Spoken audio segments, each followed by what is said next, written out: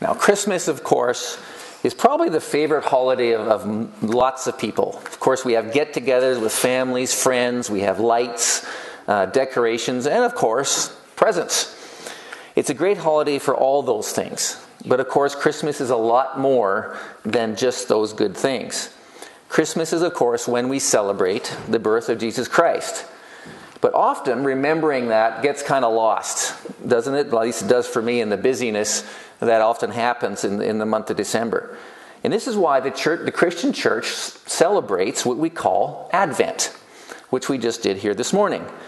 People through the centuries have taken time in the weeks before Christmas, usually 4 weeks before Christmas, you can do it daily or weekly, to remind themselves of the importance of Christ's coming, his advent. And that's what the word advent means, by the way. It just means coming. It's when he came. So people would use things like a wreath like we have here, and with the candles, and we'd light one each week, and they remind us of certain aspects of Christ's coming. Now each week there'd be a theme and scripture verses to go along with that theme, and it can be varied. You can do all kinds of different things with it. Today we're looking at God's promises, as we've already heard, regarding the Savior, which God's people have trusted in, which they have hoped for God to fulfill what he said that he would do. Now, often the first candle is the candle of hope, and it's usually hope/promise, and we're kind of zooming in a little more on the promise aspect of it. So we're going to look at 3 promises, specifically, that God made, that were fulfilled in Jesus when he came. The first promise was made to the first people, Adam and Eve. These first people, this promise was made when they had messed up what God gave them. And they brought some pretty serious consequences of their disobedience on themselves and on every single one of us since then. And this is what they messed up. Basically, God gave them one thing, just one thing to not do. But the consequence of doing that, if they did it, would be death. And here it is in Genesis 2:15-17. It says, "The Lord God took the man and put him in the Garden of Eden to work it and to keep it. And the Lord God commanded the man, saying, 'You may surely eat of every tree of the garden, but of the tree of the knowledge of good and evil you shall not eat, for in the day you eat of it you shall surely die.'" Now many of you know what happened. Basically, a serpent came along, made some really sly suggestions about God to Eve and so on, and they ate the fruit. They disobeyed God. And the immediate result was that they were ashamed because they were naked. That's how God created them. And they were like, "Whoa, what's going on here?" And they hid from God. That's the second thing they did. Sin had become alive in them, and their relationship with God had died, and they felt it immediately. When God confronted them, "What did you do?" they made excuses, and they did not admit their guilt. So God pronounced some curses, some severe consequences to each of them. And he started with the serpent. He started with the serpent, then he went to the woman, then he went to the man. And the serpent is, of course, the devil. And as early as this in the Bible, though, we're going to hear about Jesus' coming. It won't be there in name, but it'll be there. So God promised Satan and all people that an offspring of the woman would rescue people from those consequences, the consequences of the sin, which is death. Genesis 3:15, it says, this is God speaking to the serpent here, to Satan. He says, "I will put enmity between you and the woman, and between your offspring and her offspring. He shall crush your head, and you shall crush his heel."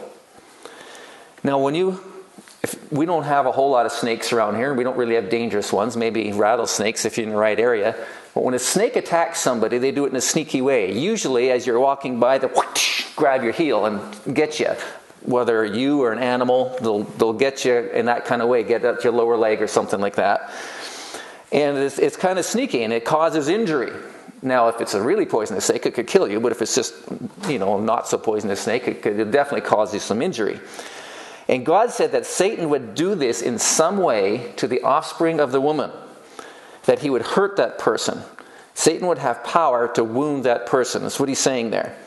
But God also said that the person that he's striking would crush the snake's head. You know what that means? What happens if your head gets crushed? You're dead. You're dead. That's a killing blow. So the promise of destroying the serpent was long understood by the people of Israel to refer to a promised Savior, a rescuer that God was going to send.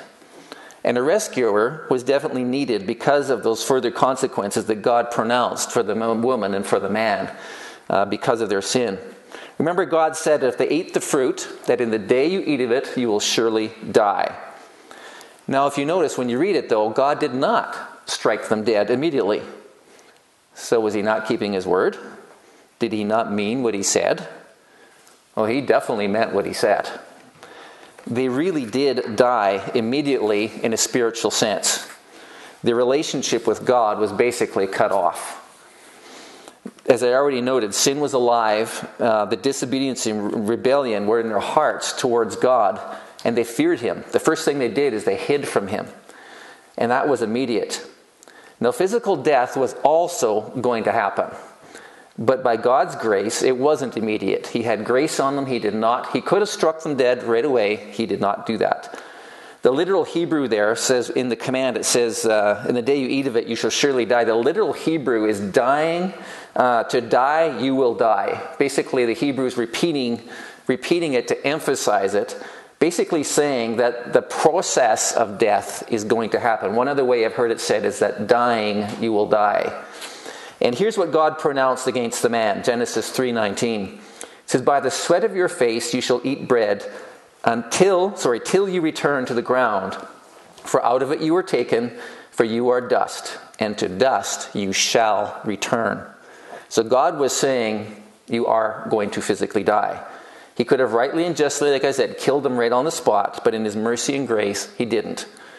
But he did pronounce they would die. He would return to the ground. And in Genesis 5:5, if you read a little further, it says Adam lived, I think it was 930 years, and he died. So he did. And every human's physical life, every one of us since Adam, comes to an end at some point. So a Savior is needed. This is the whole point. Someone who can save people from the power of sin and death, as well as rescue us from our separation from God. On our own, we as humans, we can't reconcile ourselves to God because we all sin. Ever since Adam, we all carry on doing that. We're disobedient to God, and we deserve God's punishment. We need a Savior. We need a rescuer. We need someone who would crush the serpent's head, essentially. And God promised he would send him. The second promise that God gave of this Savior narrowed down where the Savior would come from and what group of people. The Savior would come from Abraham.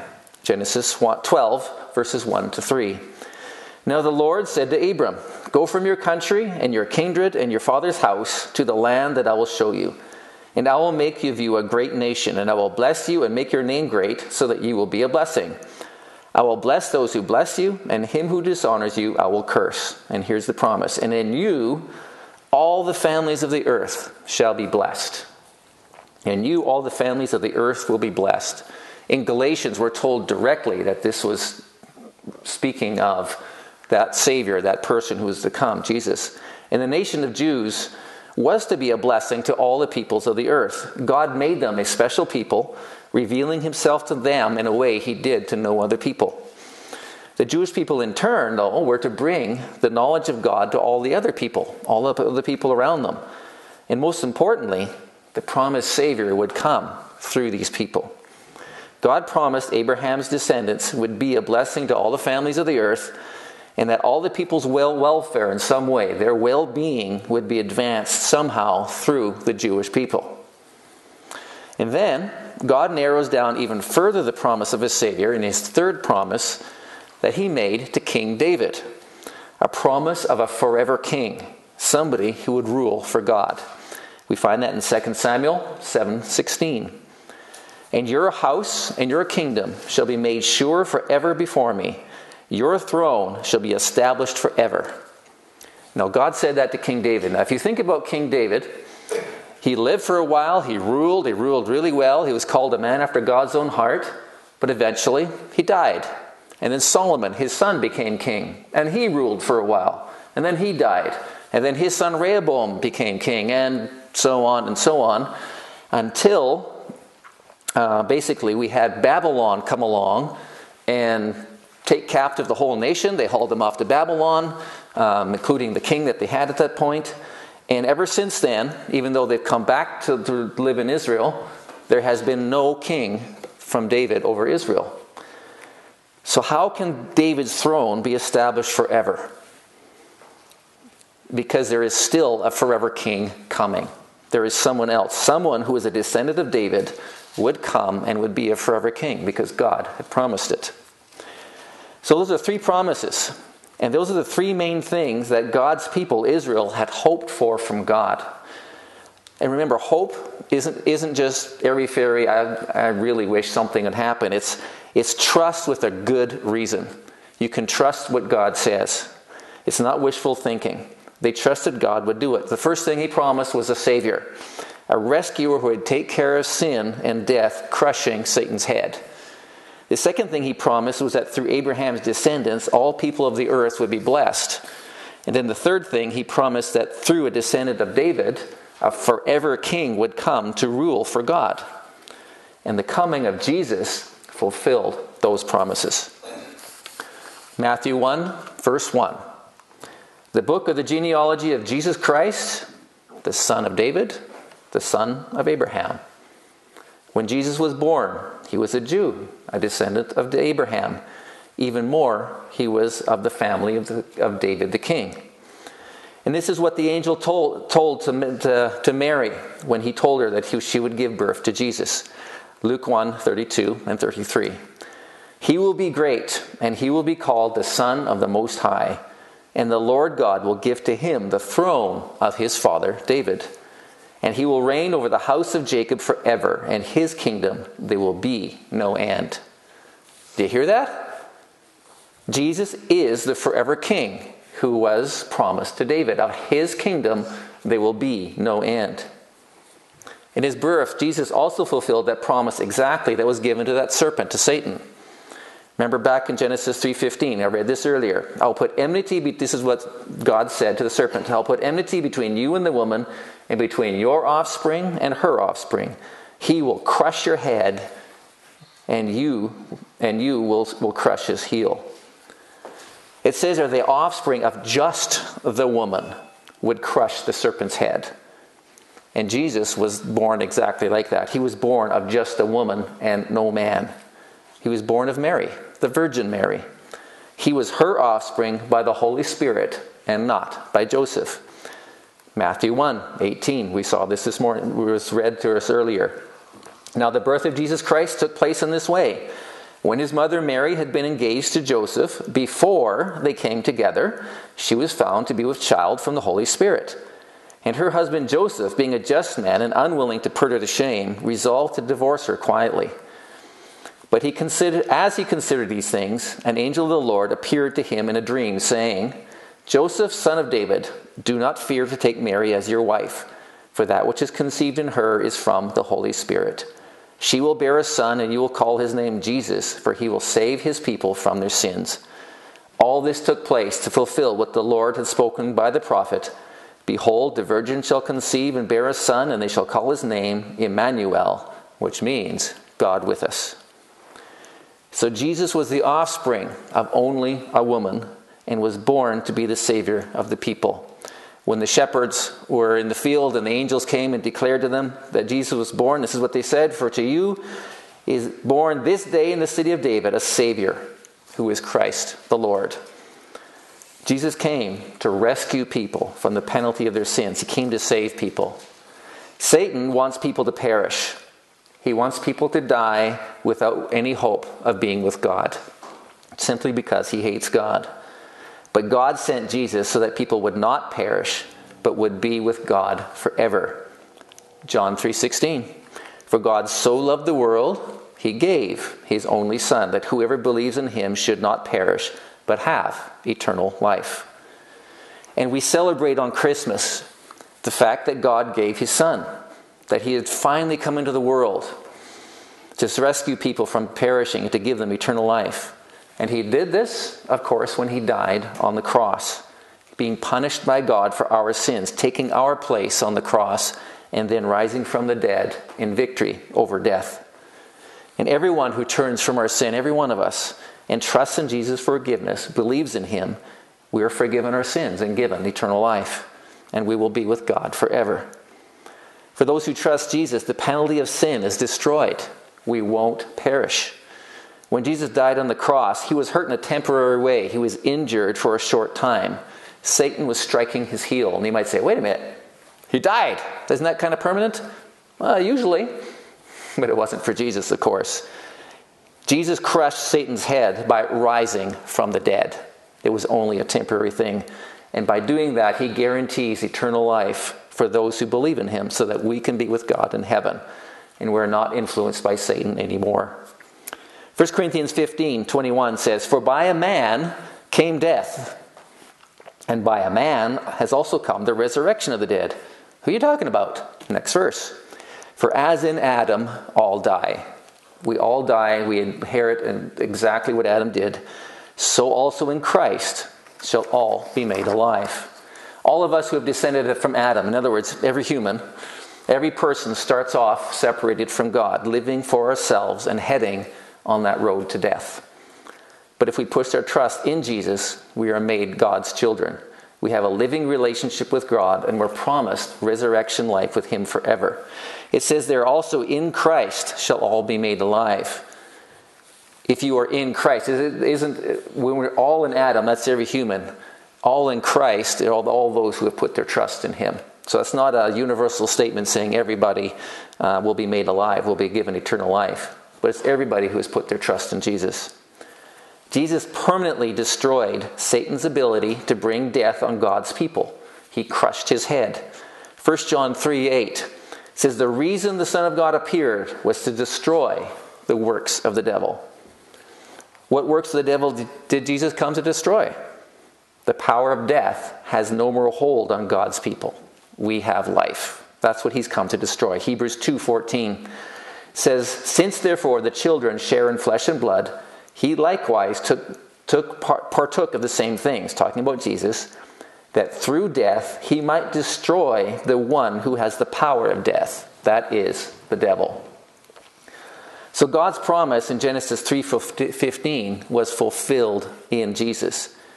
Jesus truly gave Satan the death blow. He crushed his head good by destroying the ability to bring death on God's people. Death cannot hurt God's people. Yes, we will physically die, but that is not the end. We will be raised with him. Romans 6 even tells us that the power of sin itself is broken through Jesus Christ. The power of sin in a believer's life, we do not have to serve it. We can submit ourselves to God, and we can serve him instead. For all God's people who have put their faith in Jesus, we don't have to serve sin anymore. We can serve righteousness. And Jesus did that as a son of Abraham and a son of David. And he is also the promised king, the promised Savior. Now Jesus has even more to fulfill of God's promises. He fulfilled those things. In celebrating Advent, Jesus' first coming, we also look forward to Jesus' second coming, because he is coming back. Jesus said he would come back and rule, fulfilling God's promises to David of a forever king who would physically rule. When Jesus ascended to heaven, after he rose from the dead, he was with the disciples for 40 days, and then he ascended back into heaven. He went back into heaven physically. 2 angels told the disciples at that point in Acts 1, "Men of Galilee, why do you stand looking into heaven? This Jesus who is taken up from you into heaven will come again in the same way as you saw him go into heaven." And this encourages all of us, all followers of Jesus, to be looking ahead for Jesus coming, because he could come at any time. And because of that, we tell our friends, our neighbors, in fact the whole world, about the good news of Jesus and what he's done for us, so that we can be ready for when he comes. So as the Christian season is basically upon us, this first Sunday of Advent, we remember God's promises that he made even at the beginning of this world to the first people, to Adam and to Eve. That baby which was born in a manger to the virgin girl named Mary was the fulfillment of God's promise to send somebody who would rescue us from the penalty and from the power of sin. Someone who would rescue us from death and give us life. And as we remember his birth, we also look forward to his return in power and glory, when death will be finished with. Sin, pain, and suffering will all be gone. Satan's head will be crushed for good. Now at Jesus' birth, people rejoiced because they were told, "For unto you is born this day in the city of David a Savior, who is Christ the Lord." And we still celebrate that fact, of course, today, telling who we can about Jesus, so that he came 2,000 years ago as a baby, as a Savior, and he's coming again to rule. So as we look forward to his coming, and we can pray with the Apostle John, who in the book of Revelation, he ended it by saying, "Even so, Lord Jesus, come." Let's pray together. Father, thank you for sending Jesus. Thank you for giving these promises of a Savior coming through Abraham, and of a King coming through David, and that Jesus fulfills those things. Thank you for doing that. Thank you that we can put our trust in him, and that death for us is not a problem. Even if we end up dying physically here, which we generally all will, that is not the end.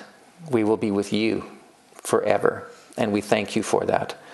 Father, just whatever you taught us, whatever you have spoken to us, I pray you will help us to listen, to pay attention, and to do whatever you tell us.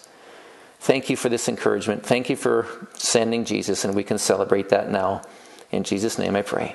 Amen.